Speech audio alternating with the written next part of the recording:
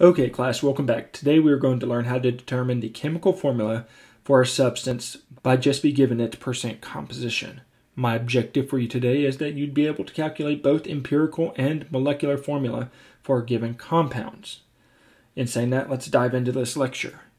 Whether it be in analytical, theoretical, or industrial chemistry, being able to calculate how much of a specific element there is in a given substance is a necessity.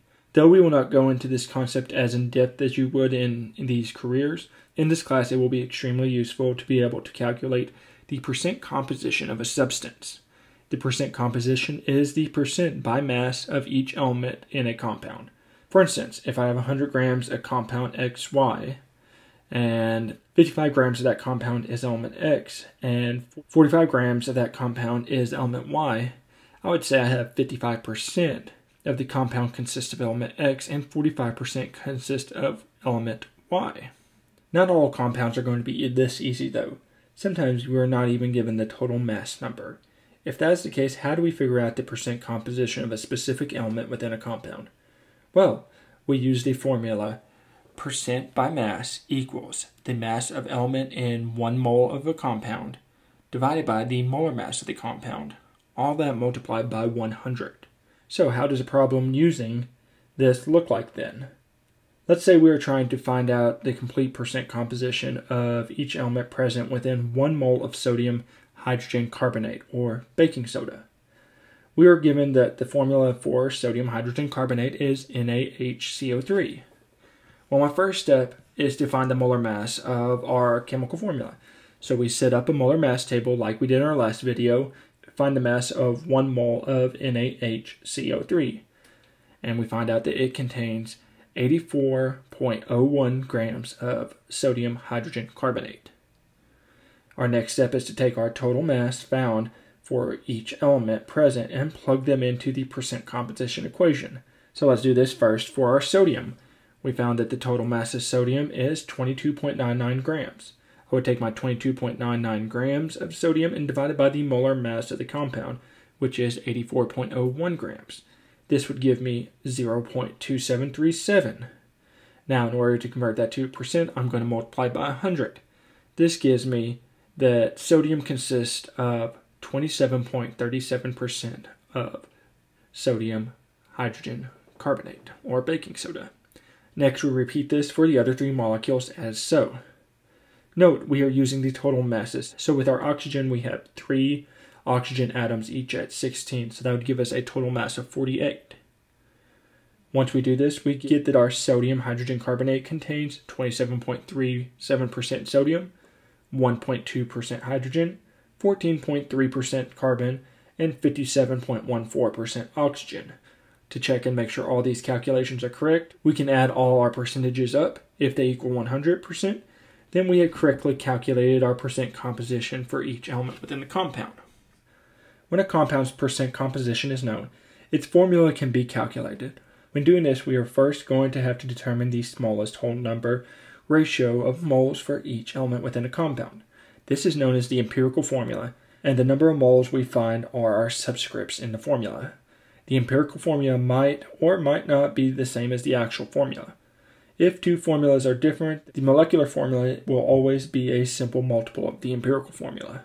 For example, the molecular formula for hydrogen peroxide is H2O2, while the empirical formula is HO, or H1O1. Both these formulas have a ratio of 1 hydrogen atom to 1 oxygen atom, but they read differently. To determine the empirical formula from a percent composition, we are going to have to assume that there is 100 grams of whatever compound there is.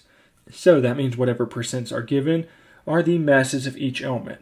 So if we have a compound who contains 59.95% oxygen and 40.05% sulfur, we would assume we have 59.95 grams of oxygen and 40.05 grams of sulfur. Our next step is to convert each of these grams into moles by multiplying them by 1 mole of each element over the element's molar mass. So for sulfur, I would take 40 grams of sulfur over 1 and multiply it by 1 mole of sulfur over the molar mass of sulfur, which is 32.07 grams of sulfur. This would give me 1.249 moles of sulfur. For oxygen, I would take 59.95 grams of oxygen over 1 and multiply it by 1 mole of oxygen over 16 grams of oxygen. This would give me 3.747 moles of oxygen. Since these values are not whole numbers, I would have to divide these by the smallest amount of moles that I calculated. So, since my sulfur moles are smaller than my oxygen moles, I would divide both these moles by 1.249. So, 1.249 divided by 1.249 is 1 mole of sulfur. And for my oxygen, I would divide 3.747 by 1.249, and I would get 3 moles of oxygen.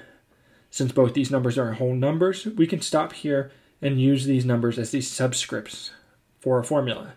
This gives me S1O3, since we don't have to write down a 1.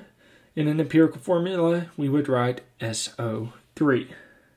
Hypothetically, if on our last step for solving these empirical formulas, we did not get a whole number, then we simply multiply both moles of the elements by the same number in order to get the smallest factor that would produce a whole number. Here's a helpful hint that you might keep somewhere for quick reference. If something ends in a 0.5, then you multiply both numbers by 2. If the moles end in 0.33, then you would multiply both by 3. If one of the moles end in 0.25, 0.5, or 0.75, then you would multiply both moles by 4. And if it ends in 0.2, 0.4, 0.6, or 0.8, then you multiply both moles by 5.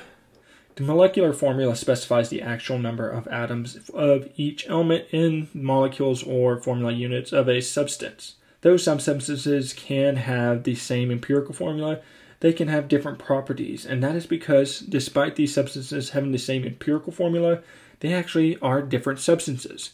For example, if we have the empirical formula HO, we do not know if it's actually H1O1, H2O2, or even H3O3. To determine the molecular formula of a compound, the molar mass of the compound must be determined through experimentation and compared with the masses represented by the empirical formula. For example, the molar mass of acetylene is 26.04 grams per mole, and the empirical formula for it is CH, so its mass is 13.02 grams per mole. Dividing the actual molar mass by the molar mass of the empirical formula indicates that the molar mass of acetylene is 2 times the mass of the empirical formula. Because the molar mass of acetylene is 2 times the mass represented by the empirical formula, that means that we must double our empirical formula. So, this would give us a molecular formula of C2H2. Let's work a molecular formula practice problem so that you can see how these work. Succinic acid is a substance produced by lichens. Under chemical analysis, it is found to contain 40.68% carbon, 5.08% hydrogen, and 54.34% oxygen. It is also found that succinic acid has a molar mass of 118.1 grams per mole. Determine the empirical and molecular formula for succinic acid. My first step is to convert my percentages to masses. So, we have 40.68 grams of carbon, 5.08 grams of hydrogen, and 54.34 grams of oxygen. Next, we multiply them by 1 over the molar masses to get how many moles of each element we have. This gives me 3.387 moles of carbon, 5.04 moles of hydrogen, and 3.390 moles of oxygen. My next step is to divide all those by the least number of moles present. That is my 3.387 moles. So 3.387 divided by 3.387 is 1 mole of carbon. 5.04 divided by 3.387 is 1.5 moles of hydrogen. And 3.390 divided by 3.387 gives us roughly 1.01 moles of oxygen, which is close enough to 1 for us just to say 1 mole of oxygen. Now, since we have 1.5 moles of hydrogen, we are going to have to multiply everything by 2.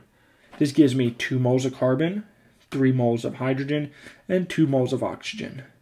Now we can use these numbers as our subscript in our empirical formula. So our empirical formula is C2H3O2.